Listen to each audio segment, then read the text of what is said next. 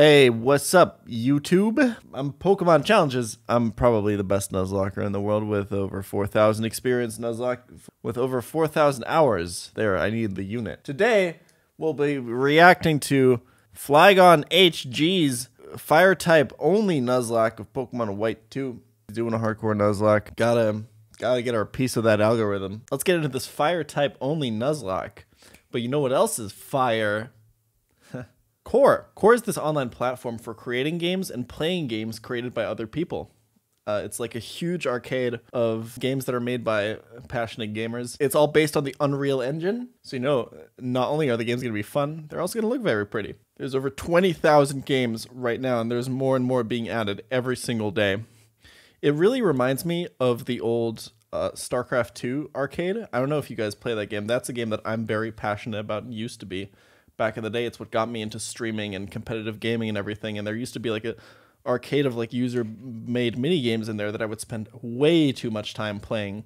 It really brought back that nostalgia for me. All these games are unique and have all these weird concepts. There's even like this battle royale game that is really cool that I've been playing. You can play together with your friends. I know a lot of you like, especially during these times, like sitting in Discord calls together, and you guys need games to play together with your friends, and this is like the perfect opportunity to just try out some new wacky games or make some of your own. You know, we like making our own Pokemon ROM hacks here on stream and talking about that, so channeling that kind of passion and that kind of creativity into a platform like Core is really important. Core even partners with Epic Games and has launched its early access on the Epic Games store. Downloading Core with your Epic Games account will actually grant you access to some exclusive cosmetics as well. Core is also hosting the Core Summer Game Jam, where creators compete for the best game possible for a $25,000 prize pool. So not only can you show off your development skills, you can also win a lot of money. So go check that out as well. Check out Core with my link in the description down below or in the comments. The link will be there. Go check it out. It's completely free. See if you find some games that you enjoy or make one yourself. Check them out. Thank you so much for Core for sponsoring today's video. I really appreciate it. And I hope you guys enjoy. I've never seen their content before. I have no idea what awaits me. I just know that this is going to be a hardcore Nuzlocke of Pokemon White 2 with only fire types. Fire types are usually pretty great in Nuzlockes, but they're very rare and they have pretty common weaknesses. So I'm very curious to see how he circumvents these issues with the fire types on this game. Let's get into it. Pokemon White 2, notably also one of the hardest vanilla games to hardcore Nuzlocke, so super curious to see how he goes about this. Before we start this, did you know that only 50% of PokemonChallenges viewers are actually subscribed to the channel? Now you might think that, hey, I'm one of the 50% that are subscribed. Well, you're not. Go scroll down, click the button. I know that you're not. So go scroll down and subscribe right now. All right, thank you.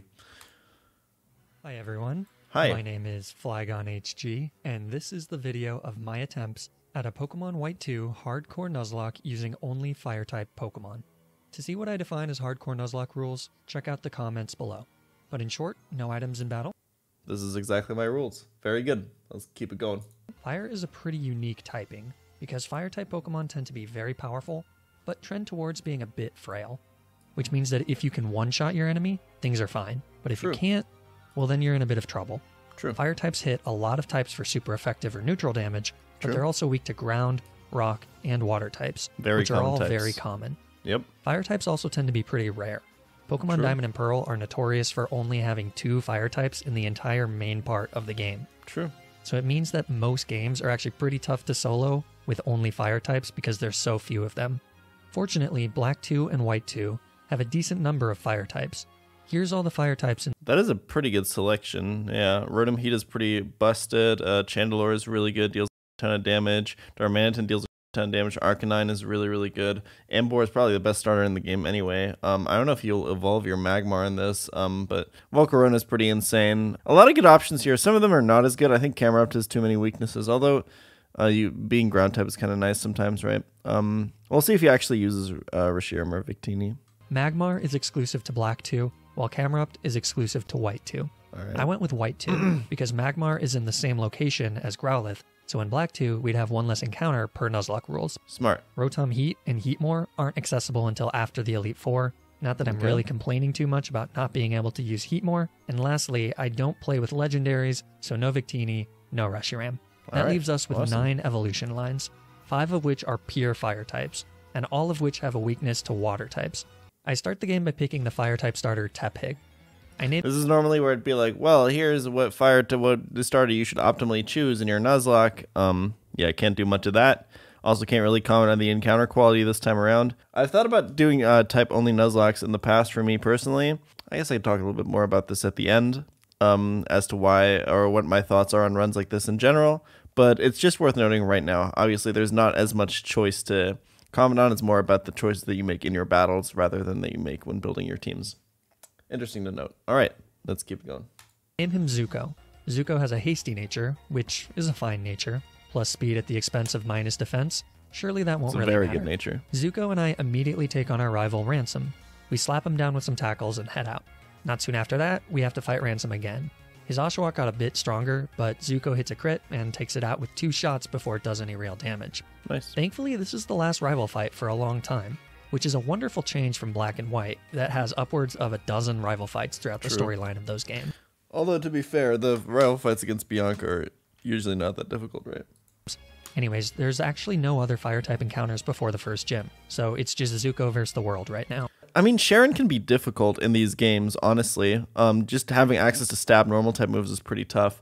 And this fight is simultaneously the most intense and the most boring fight that I've ever had, because we primarily just use tackle over and over again. We tackle Charon's Patrat until it's down. Lillipup comes out, and we start doing damage with tackle as Charon uses workup to increase his attack. Yeah. After that, Lillipup hits pretty hard, but our Oranberry prevents us from being in range of a KO. I switched to Ember here because I anticipate that another tackle will put you into Blaze, so you'll do more damage with Ember than you would with tackle. Yeah, really smart. Good will put me in range of Blaze activating, which will juice up my fire-type moves, and that should get me enough power to win. But Lillipup... Yeah, he edged too, so he would level up in the fight. Also really nice. Uses workup, so Blaze doesn't activate, and Ember leaves him with a sliver. Now that I'm looking at it again, I'm pretty sure a tackle would have just taken him out. At this point, I assume it's completely over. But somehow Zuko survives with 1 HP and retaliates with Ember for the win. Very nice. The hasty nature there is you a little bit. I don't know if you need the plus speed there, but the minus defense is definitely puts you at more risk of dying there than you should have been. This is honestly an example of trying to be a little bit clever in your Nuzlocke, when sometimes the straightforward play is usually better. I feel like this happens to me a lot, and I see this a lot in my chat when people suggest plays, right? Like, obviously, playing into the Blaze there is clever, but the thing is, if you can get super punished if he doesn't hit you and he works up instead, right? So just hitting the tackle there is usually just a better option, yeah. This is something that you can get into a lot if you know a lot of game mechanics, but then you're just not very experienced, right? Is you can run to these things where, like, you think you're being really clever and you're outsmarting the game, when really you're not really considering all the options and the pros and cons of your play, and you're just trying to, like, use game mechanics that you know exist, right? Nice fight. Before taking on the second gym leader, we get another encounter at Verbank Complex. I catch a Growlithe and name him Johnny. Frustratingly, Johnny has the ability Flash Fire instead of Intimidate, which is one of the best abilities in the game, since it lowers the opponent's attack when you switch in. Flash... It makes, like... Although, I will say Intimidate pivoting for a run like this, not as important. Usually the reason Intimidate is so good is because if you have Pokemon of different types, right? Let's say you have, like, a Gyarados and, like, an electric type. You can switch in your Gyarados on those, on, like, ground-type moves on your electric type. You don't take a lot of damage. You get the Intimidate almost for free. And then you can bait a different move that's not a ground type move to switch in another Pokemon that might be weak to that. It's like the basics of pivoting in Nuzlocke, right? And having Intimidate makes those pivots much, much stronger, especially if you have like 2 Intimidate Pokemon. That is really, really good. Growlithe is also pretty weak, so Johnny won't be useful until I can evolve him into an Arcanine, which... he says the meme. He said the meme pronunciation, guys. Hell yeah. Get those YouTube comments. I'm trying to think where you get the Firestone in this game. And I don't remember. Can't you farm it through dust clouds? There's one in the desert resort, true. So it's definitely after Berg. So for now, he's moral support. With some training, Zuko evolves into Pignite, and he gains a nice fighting type, so that we have at least one Pokemon that's neutral to rock moves. Good. With his newfound power, and the ability to stand on 2 feet, we take on the second gym leader, Roxy. Charon was nice enough to give us the TM for workup after we crushed him without breaking a sweat. Seriously, easiest battle ever. Oh, and as a side note, TMs are now reusable in this generation. so I can freely teach many Pokemon the same TM. This is pretty awesome, because it gives you a lot more options when it comes to building teams and movesets for specific threats. That's actually a good point, yeah. Zuko uses Work Up twice on Roxy's coughing to buff up his attack stat, and then a few flame charges takes out the coughing, and also one-shots her ace, Whirlipede. Yeah, so this is why Pignite is so good in Gen 5 Nuzlocke. So you have the combination of Work Up plus Flame Charge. You have that in both Black and White 1 and Black and White 2. It's what made it so good in Blaze Black for my runs as well. Like, just setting up your attack and then setting up your speed with Flame Charge and then one-shotting and outspeeding everything on the opponent's team is a very legitimate strategy. And I anticipate FlygonHG to use it a lot here in this run. And that wins us the second gym badge. Before going to the third gym, though, I get 2 new encounters. On Route 4, I catch a Darumaka and name him Mako. Mako has a timid nature, plus speed, minus attack, which is pretty inconvenient since Darumaka, and more importantly its evolution, Darmanitan, are incredibly strong physical attackers. That's true, but the plus speed is also still nice. This is definitely not one of the worst natures. The speed increase can definitely help with this, like, a lot. But I guess the plus speed is pretty nice. True. Right now, Mako has the ability Hustle, which ups attack but lowers accuracy. It's an insanely unreliable ability, especially for Nuzlocking. So until he evolves into Darmanitan and gets the ability Sheer Force, he's moral support. Dude, especially for grinding, Hustle is so annoying, dude. We also head into the heart of Castelia City to catch a wild Eevee. But while we do that, we run into a Rattata, who's too fast for Johnny to escape from, and brings Johnny to a sliver with a Hyper Fang. Oh, do you think this has Pursuit? I could try to run again, but if I fail, I'm dead. And I could try to switch to Zuko, but if Rattata uses Pursuit, then I'm also dead. I decide to ultimately gamble with the switch, and thankfully it worked. Yeah, switching there is probably the best play. It's a little bit complicated to work out what your run chances are usually. It's just if you're slower, you might have a chance of not running. I think the switch there makes the most sense. You're not going to kill it, right? And if you Pursuit, then you stay and you're also... So switching is really the only option you have. It'd suck a lot to lose that to this, but yeah. Just got to make sure in some of your runs, if you're like grinding weak Pokemon or whatever, that you keep like Pursuit users on the wild Pokemon in mind. Although this is more for catching a wild Pokemon here, right? So he's just kind of looking for that. So probably just leading with like your fastest Pokemon so you can run the most is probably the best strategy here. Anyway. Works out, but that was pretty scary. After that, I eventually find an Eevee and I catch him. Fittingly, I name him Aang. You know, because he's the master of all the elements. It's clever, trust me. Aang has a bold nature, which is plus defense minus attack. Again, not a great nature since Flareon has an amazing attack stat. True. So it goes. Getting a little bit unlucky. These new encounters are pretty meaningless at this point, though, because once we get to the third gym, Zuko sweeps through Berg's bug-type Pokemon pretty cleanly after 2 workups. Turns out that having an ace that is 4 times weak to fire types when I'm doing a fire-type mono challenge makes it a pretty easy victory. True. With the third gym complete, I get access to my first Firestone. I would probably use it on Growlithe over Eevee here, right? I think that makes the most sense. Which I immediately use on Aang to get Flareon. Johnny will have to wait from the sidelines for a while longer. Now, can you not grind for a Firestone using Dust Clouds at this point? Oh, I guess I guess delaying Growlithe evolution because of the Learn Set probably makes sense, right? I guess I can see delaying Growlithe evolution just because of Learn Set, because its Learn Set is so, like, its Learn Set gets so good later on. Yeah, I think that makes the most sense, actually. Now that Aang is no longer an Eevee, it's time to Eevee train him. Let me explain that joke for those of you who are confused by my comedic genius. See, Eevee is the name of a Pokemon, but Eevee training is short for effort value training, which is the process of training your Pokemon against specific enemies so that you add effort values to the appropriate stats. Nice. Here, I'm fighting Purloin, which give me speed EVs, and Patrat, which give me attack EVs. This way, Flareon will be faster, and it'll hit harder. Before we take on the 4th gym leader in Nimbasa City, I head to... Very nice, quick explanation of EVs. Good. Personally, I've phased EV training more and more out of my runs because I think it's tedious, and it's tedious to play optimally with EVs. So I try to just play on games where the EVs have been removed. I think it's an interesting system. I think adding like EVs to your Pokemon can be fun. I just also think that just playing optimally with them is so tedious and so annoying that I try to just avoid it. Also, enemy Pokemon, up until I believe including Gen 6, do not have EVs, so it just gives you a massive advantage as well. It makes games way, way easier, because especially with speed EVs, you just outspeed everything. It's pretty broken. Thorn Forest to pick up a Pansear. This takes forever, since Pansear has a 10% chance of appearing in a shaking grass spot. which is already not that common. If it wasn't for emulator speedup, I would probably never do this. But Pansear will be pretty important in the near future, so this is necessary. I name him Pyro. Pyro has a timid nature, which is fine. Actually, Nice. it's great, Yeah, since that's he'll really be good. used mainly for his speed anyways. But more on that later. Now it's time for Elisa and her electric types. The plan is to take advantage of the fact that Aang can use Dig, but that actually ends up making very little difference. Elisa leads Emolga, who volt switches into Flaffy, which gets hit by a Fire Fang. Static causes paralysis, but I've prepared for this with a Cherry Berry. Nice. A Dig takes out Flaffy, and then Emolga comes back in. Another volt switch brings Zebstrika out, who gets hit by another Fire Fang. Dude, Flareon is so bulky, man. It's a good Pokemon, honestly. A second Fire Fang takes out Zebstrika, and then Emolga comes out. Again. I'm worried about a crit, so I switch to Zuko. Emolga actually does get a crit on the second volt switch as I Which is fine because you totally love it. hit it with a Flame Charge. I'm pretty sure I'll outspeed thanks to the speed boost from Flame Charge, so I go for a second Flame Charge. But Elisa uses a Hyper Potion, and then I get paralyzed from static. So now I'm definitely Unlucky. not faster, and I have to risk a crit. I decide to risk the crit with Aang instead of Zuko. But it turns out that a crit actually wouldn't have even killed him. So that was a mistake on my part, and I definitely should have just stayed in with him in the first place. Yeah, I agree. A final quick attack gives us a pretty sloppy win. And that's bad. Definitely not played optimally, but played well enough. Honestly, these Gen 5 gym leaders in vanilla are just...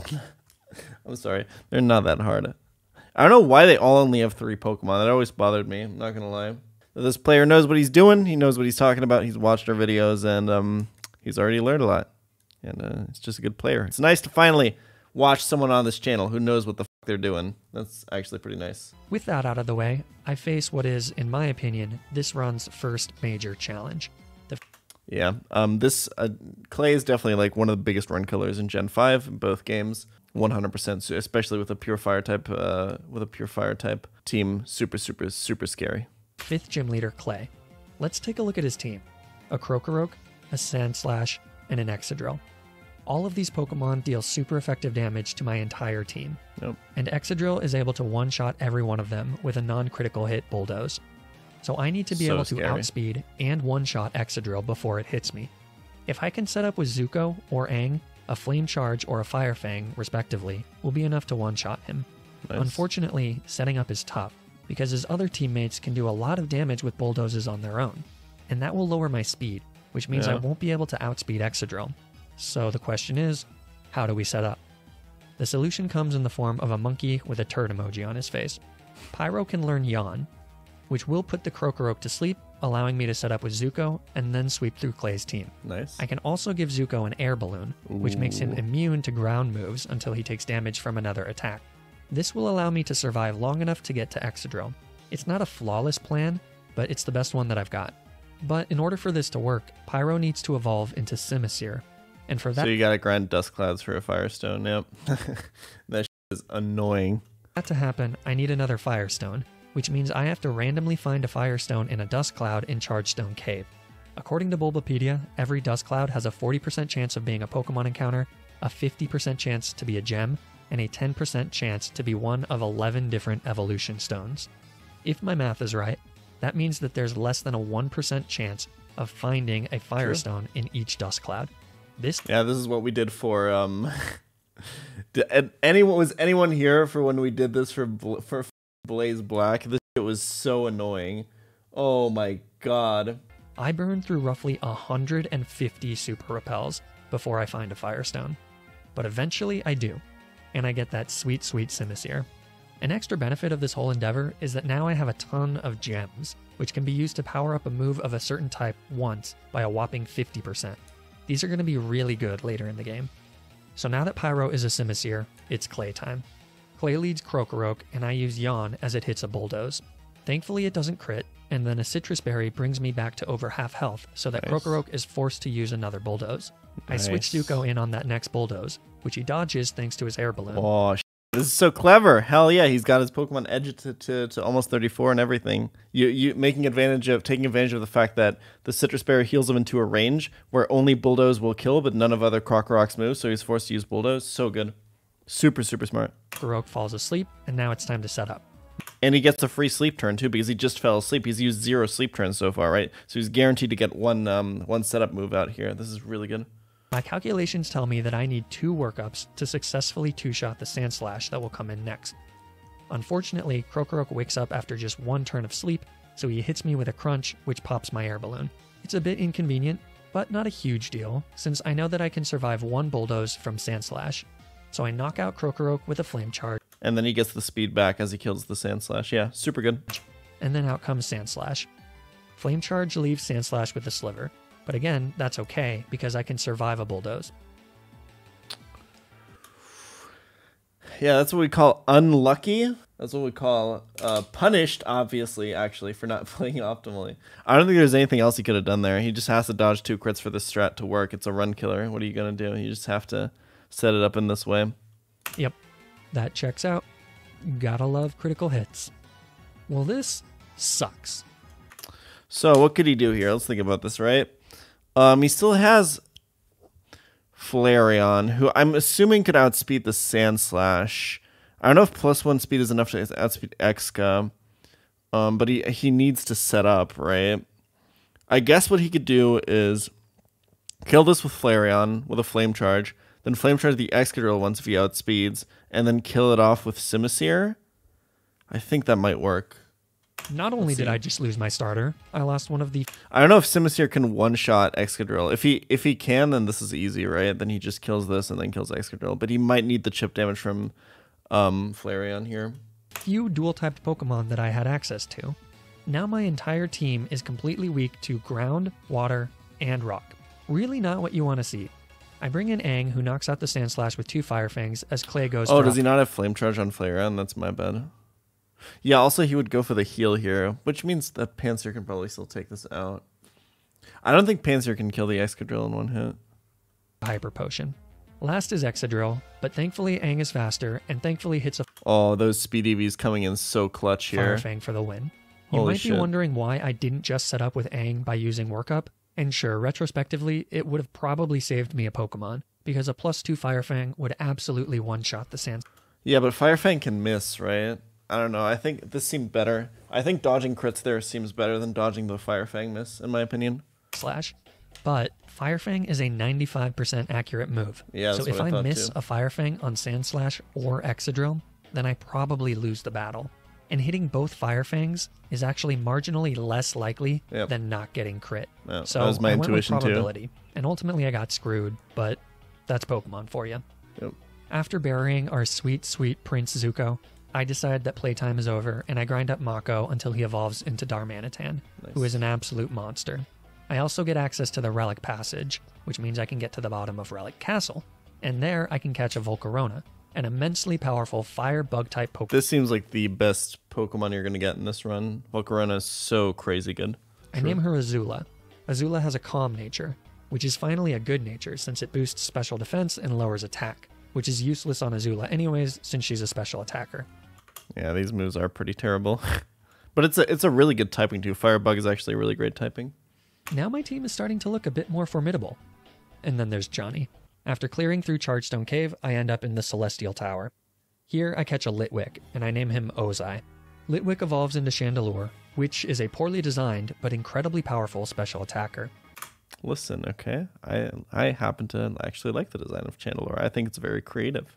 Unfortunately, the trend of garbage natures continues, with Ozai having an He's the kind of guy who would say that a Klefki is a bad designed Pokemon because it's just a set of keys. adamant nature, which gives plus attack and minus special attack. That is literally the worst nature that we could have gotten. Yep, true. But it's fine. It's fine. I will EV train her in special attack and speed to compensate for it. Nice. I also make sure to EV train Azula in special attack and speed. And intermittently, I also train Johnny and Mako in attack and speed, and Pyro also gets max speed for quick yawns. While I'm getting everyone up to our new level cap, I actually find a shiny Audino. And I kill it. Pog, shiny, soy. Oh my god, it's a shiny, guys. Eventually. No, I can't The believe sixth you Doom killed Leader the Skyla is up shiny next. soy. But other than her Swanna, she's pretty easy. After True. a single workup from Mako, Swoobat goes down to a Fire Punch, and then Swanna comes out. But it goes down to a return boosted by a normal gem. Nice. Skarmory is last and hangs on from a Fire Punch thanks to its sturdy ability. Pokemon with the Sturdy ability will actually be pretty inconvenient in later battles, but Skarmory can't do much to us, so it's not a problem here. I play it overly safe here and switch to Flareon, who takes it out with a quick attack before Skarmory can retaliate. That gets us badge number 6. Next up, there's a long stretch in these games between Gym 6 and 7, and during this time, we get some new team members. I catch a Numel in Reversal Mountain and name him Iroh. He has an impish nature, plus defense, minus special attack, which is fine, I guess. But more notably, he has Oblivious as an ability, which turns into Magma Armor when he evolves, which is yet again the worst of the two abilities that Camerupt can have. But still, he replaces Pyro as my new Yawn user, and Pyro retires to the PC, at least for now.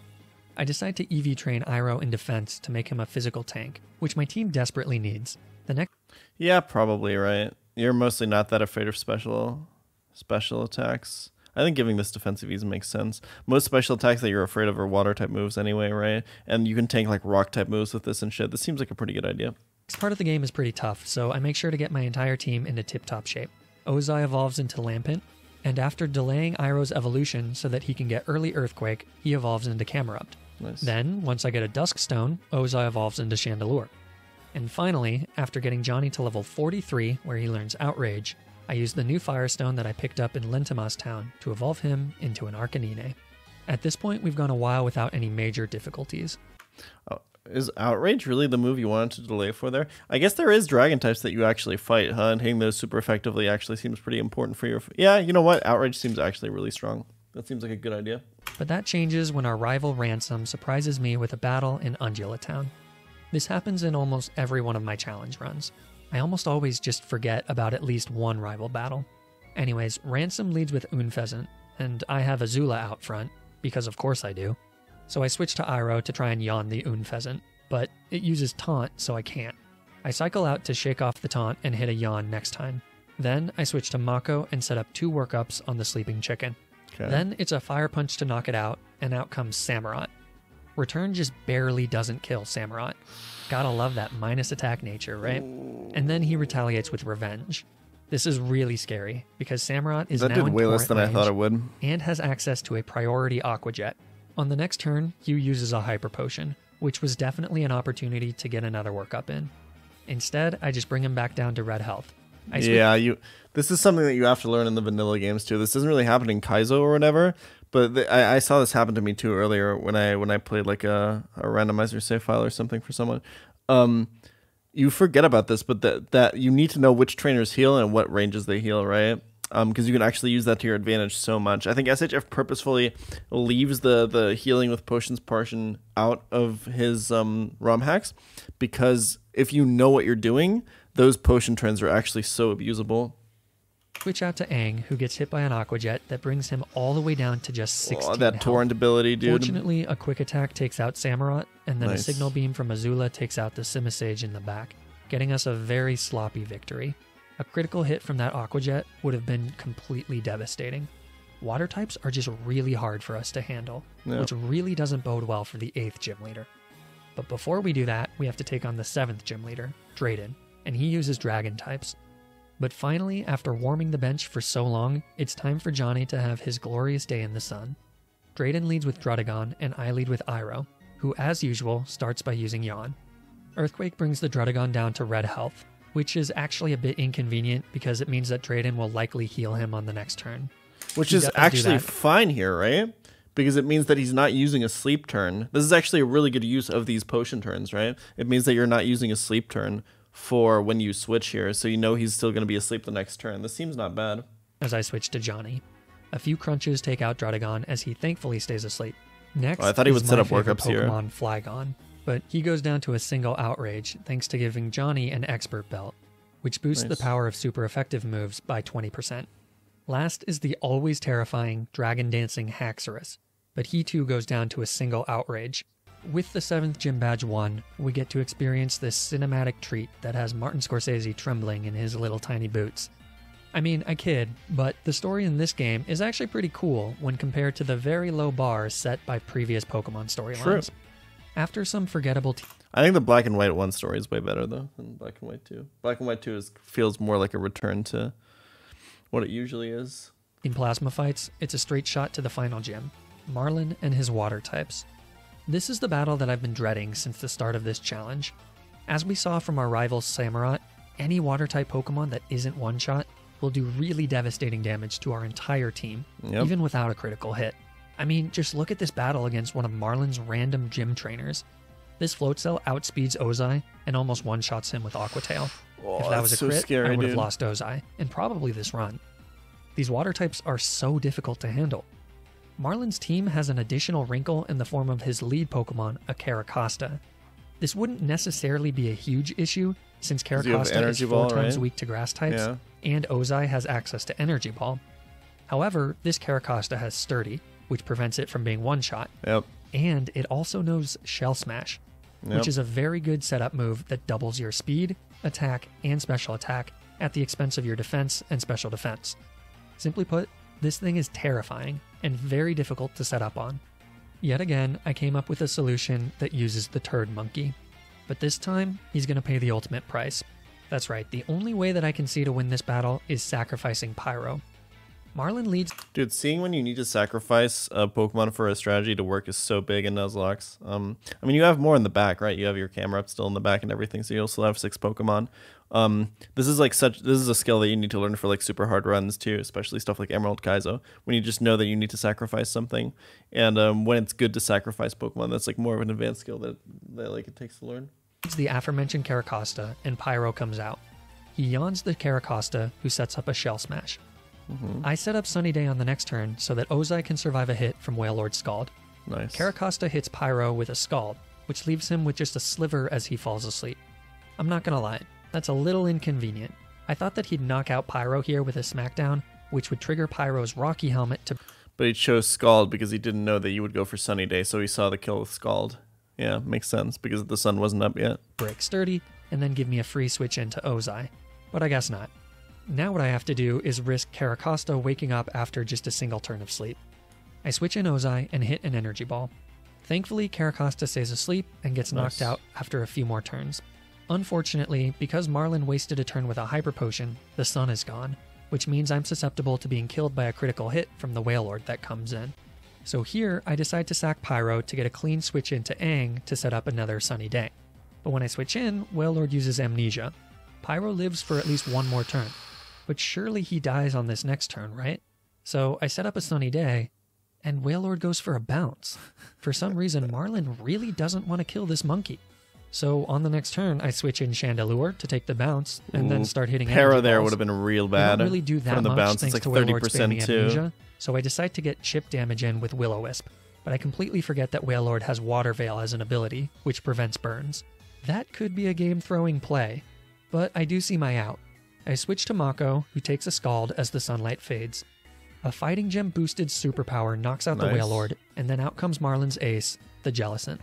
And finally, after surviving 3 separate attempts to sack him, I switch in Pyro one last time. He gets knocked out by a Scald, which gives me a safe switch into Ozai, who knocks out Jellicent with a Ghost Gem boosted Shadow Ball, winning us the match. That did not go remotely how I planned, but the net result was the same. An 8th gym badge obtained, and a dead Pyro. The plan wasn't flawless, but sometimes in those Nuzlocks, it's not just about setting up flawless plans. It's adapting to when your plays go wrong, to when your plans don't work out, and seeing your outs. It's what we call the Pepe Steer factor. Rest in peace, little dude. Say hi to Zuko for me. Before the Elite Four, we gotta wrap up the story. We get our second trip to the cinema, and then there's a bunch of Team Plasma fights.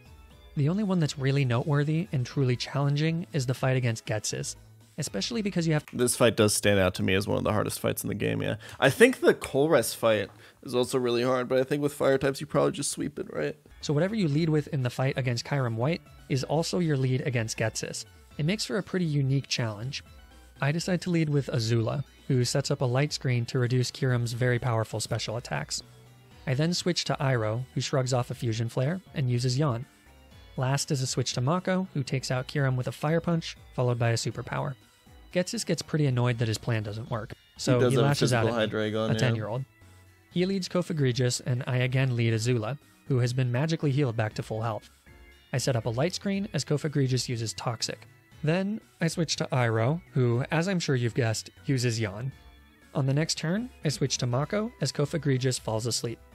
Next, I use Belly Drum, which halves my health but maxes out my attack stat. Truly an insane move to give to a Darmanitan. After that, it's Sweep City. Kofagregious goes down to a Fire Punch, Seismitoad goes down to a Return, Drapion goes down to a Fire Punch, Hydreigon goes down to a Return, and Electros goes down to a Return. Last is Toxicroak. Toxicroak actually knows Sucker Punch, which has priority, so a critical hit Sucker Punch might be able to kill me. So I switch to Ozai. He didn't actually go for Sucker Punch, instead he goes for Poison Jab, which hilariously burns him thanks to Ozai's Flame Body. I was actually going to do that with Will-O-Wisp on the next turn, but I guess this saves me a turn. I switch to Arcanine, who knocks out Toxicroak with a Fire Gem boosted Flamethrower, winning us the battle. After that, Getsis gives up and he and N go to father-son therapy or something, and I'm allowed to move on with my life. N also gives me the HM for Waterfall, which allows me to get one final encounter before the Elite Four, a Vulpix from the Abundant Shrine. This isn't I don't think this is going to see any use, is it? super necessary, but I decide to go for it anyways. Ironically, on the way, Aang accidentally overlevels past the level cap, so I'm not allowed to use him for the Elite Four.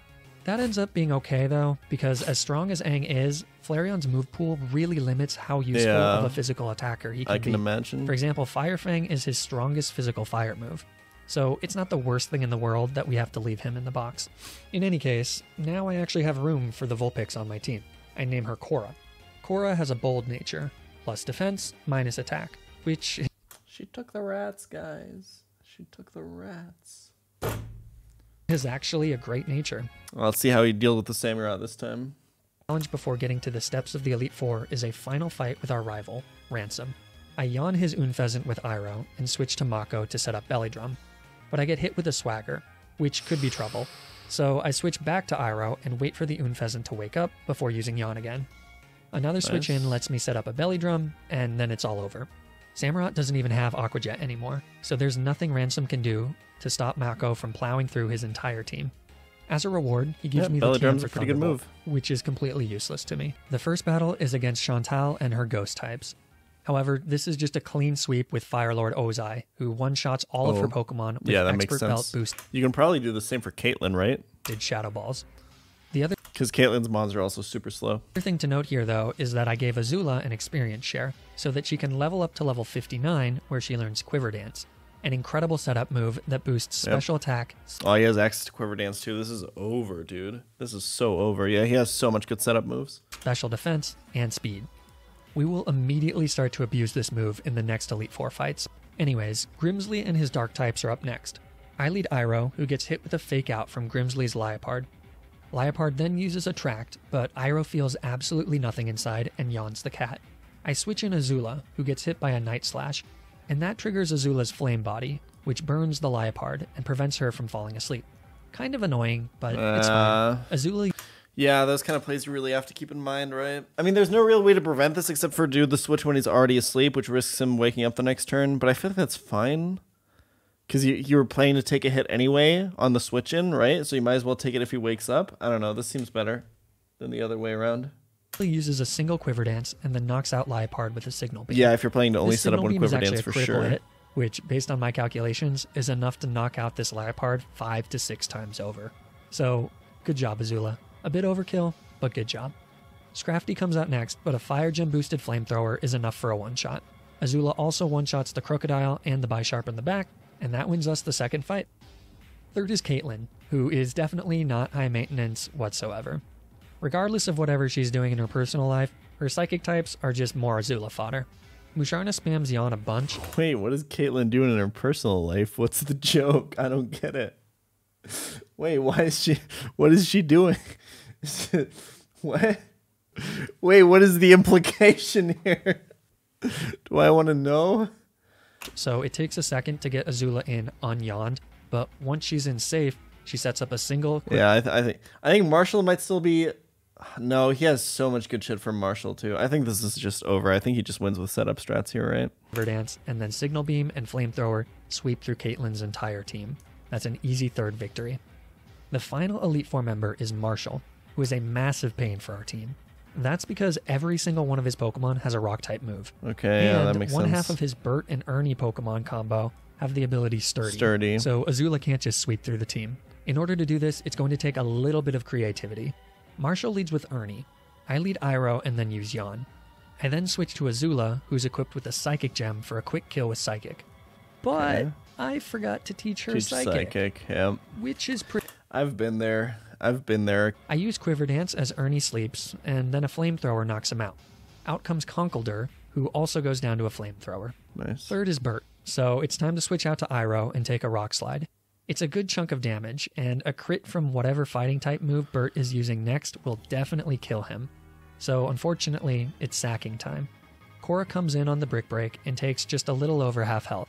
A Flamethrower puts Bert in the red, and more importantly, breaks his Sturdy ability. But a Rock Slide comes back and takes out Korra. Her in there obviously would have been really good. She was only on the team for a short time, but her sacrifice will most certainly not be forgotten. I think a 5 Pokemon champion here should be completely fine. Remember that you can sack everything but your last Pokemon on the champion too. Ozai comes out next and finishes off Bert with some Flamethrowers. You can probably sack your camera up on something the turn that it yawns or something, and then yawn and then sack the next turn and then belly drum or a Quiver Dance or something. That seems pretty easy, right? You don't need camera up after that because it's the champion fight. Last is Mineshaw, who has very little to hit. And you have Arcanine with Outrage as well for all the dragon types, yeah. Ozai with. But a Ghost Gem boosted Shadow Ball knocks it out before it even gets the chance. With that, the only thing left to do is take on the champion. Iris has a very powerful team, and she leads with a Hydreigon that knows Surf, so leading Iroh for a Yawn won't work. Yeah. Instead, I have to lead Azula, who sets up with a Sunny Day to have the damage of water attacks. Nice. As a result, Surf only does a sliver. Then, I set up a Quiver Dance as Hydreigon uses Flamethrower for another chunk. At the time, I was concerned that a critical hit Flamethrower would take me out here, but looking back at the footage and you're not even close to dead. Doing the math, I don't think that it would. But because I thought it would, I don't go for a second Quiver Dance, and instead I go for the kill with Signal Beam. I'm hoping for Archeops to come out next, but it's Druddigon, the one Pokemon that I can't one-shot after a single Quiver Dance. On the flip side, Druddigon can absolutely one-shot me with a Rock Slide, so I have to switch out to Iroh, who loses a chunk to Rock Slide. But now I can hit a Yawn after Druddigon just misses with Focus Blast. Nice. Oh, I saw Focus Blast and kind of just assumed that it would miss, but no worries. Surely that won't kill Iroh. Oh, it's a crit, isn't it? Yep. Great. Spectacular. I love this game. You know, there's a chance that Focus Blast would kill me regardless of the crit, since this is a Sheer Force Life Orb Druddigon for some reason, but I'm just going to choose to blame this on crit hacks. So yeah, this is pretty bad. I mean, yeah, setting up from here can be difficult. I think he still has it. I think he still has enough. The only Pokemon that can one-shot Druddigon at this point is Johnny with Outrage. Yeah, but then you don't want to lock yourself into Outrage because he's probably going to Lapras or Archeops, right? But once he uses it, he's locked into Outrage. I think you probably Will-O-Wisp this. You have to rely on Will-O-Wisp hitting this from Chandelure. I think this might be your only out here. I'm not really sure what else you can do. I don't think you want to go Arcanine yet. I think it's too early. For 2 to 3 turns. So depending on which Pokemon Iris sends in after that, it could be a real problem. But I don't really have another option. So I send in Johnny and one-shot the Druddigon with Outrage. Yeah, if you know what she sends in next, it's definitely a better decision. Even if she goes Archeops, it's probably not bad, right? I think this is probably fair. Of course, after that, Aggron comes out. So I'm stuck doing pitiful damage with Outrage as Aggron uses Automatize and then... Yeah, that's spooky for sure. Rock Slide. You know, this would have been a great time for Outrage to snap out after 2 turns instead of 3 turns, but of course it doesn't. With the speed boost from Automatize, Aggron outspeeds everyone on my team except Darmanitan. Okay, he had superpower on Darm, right? I think I would keep the Arcanine alive here, though. I wonder if you sack the Volcarona, actually, and then go to Darmanitan. I feel like that's the play. I think you keep Arcanine over Volcarona because Arcanine has more potential to kill something later with Outrage over Volcarona, who needs a turn to set up, right? I think that's what I would do. But I can't afford to switch him in on the Rock Slide. So Johnny has to take the hit here for a free switch in. Mako comes in and knocks out Aggron with a Fighting Gem boosted superpower. But now we've got to deal with Haxorus, and Mako is at -1 attack and -1. Yeah, I don't know if Arcanine outspeeds that Haxorus, but I feel like exactly for this situation, I think preserving the Arcanine might have been better. I guess we'll see. 1 defense from superpower. So if Haxorus uses Dragon Dance here, I'm completely screwed. I'm guaranteed to wipe. You are minus defense, though, so he might actually see the Earthquake kill, yeah? I feel like that's the case. So I guess having Volcarona for the switching here is not terrible either, because then he sees a kill after he kills it. And then how do you win? I feel like having Arcanine alive here would be so much better. But I'm hoping that because Mako is at -1 defense, she'll see the kill with Earthquake and go for it. If she does, then I have to keep Mako in to take the hit and give me a free switch to someone else. So I click Fire Punch here, and fortunately Haxorus uses Earthquake, knocking out Mako and giving me a free switch into Ozai. Okay. At this point, I'm pretty sure Haxorus can one-shot with Earthquake. Yeah, so Will-O-Wisp seems like the only other option here because you don't have Arcanine alive anymore. I'm not sure if that Arcanine actually outspeeds the Haxorus. If it did, though, having Outrage for it would probably been better. I don't think Volcarona is going to do anything in this fight, but I might be wrong. Go for a Will-O-Wisp to cut its attack in half. Haxorus actually outspeeds me here, but for some reason, it doesn't use Earthquake, and instead it goes for a Dragon Dance. Didn't see the kill. Was probably a 50-50 to Earthquake or D-Dance there. If he Earthquake, you probably would have been dead. This is Iris throwing the game. I have no idea why she does this. Earthquake most definitely one-shots, but... That's really interesting. Yeah, so Earthquake should have one-shotted when he used Dragon Dance. Okay, so maybe the Gen 5 AI doesn't work as cleanly as I thought it would. Yeah, that's super strange. But okay, got lucky there, I guess. But because she's greedy, I burn the Haxorus, which lets me survive the subsequent Earthquake and knock it out with Shadow Ball. I gotta say, relying on Will-O-Wisp with its 75% accuracy was incredibly stressful. But thankfully, unlike Aaron Zhang, it worked out for me here, and I'm on to Lapras. So here we are. Iris is at 2 Pokemon. I'm at 2 Pokemon. What's the last Mon? I actually don't know. Archeops, right. Okay, how do you win? I wonder if you can set up Volcarona here, actually. Could you sack this, Sunny Day with Volcarona, set up Quiver Dances, and win? I think that's the win condition, right? So I think maybe sacking the Arcanine over the Volcarona was correct anyway. Her Pokemon in the back is because I don't know how else he would have killed Archeops at the end. Archeops, which is faster and can one-shot both my Pokemon. So I only have one play, and it's not a guaranteed win. The first step is to unfortunately let Ozai go down and get me a safe switch into Azula. Next is a Sunny Day to have the damage of Surf. Then it's a Quiver Dance as Lapras uses Sing. Thankfully, this 55% accurate move misses, which I think makes up for the fact that Focus Blast and every single Rock Slide have hit. A Flamethrower takes out Lapras, and now it's my last Pokemon against Iris's last Pokemon, an Archeops. You should win here, because you're faster and you should be able to put this into Defeatist, right? Azula has been fully EV trained in Special Attack. The sun is up. She's holding a Charcoal to boost the power of her Fire-type moves. And she has the boosts of 1 Quiver Dance. Is all of this... Well, knocking into Defeatist doesn't matter. You're still dead to a Rock-type move. You just need to hit this one shot, right?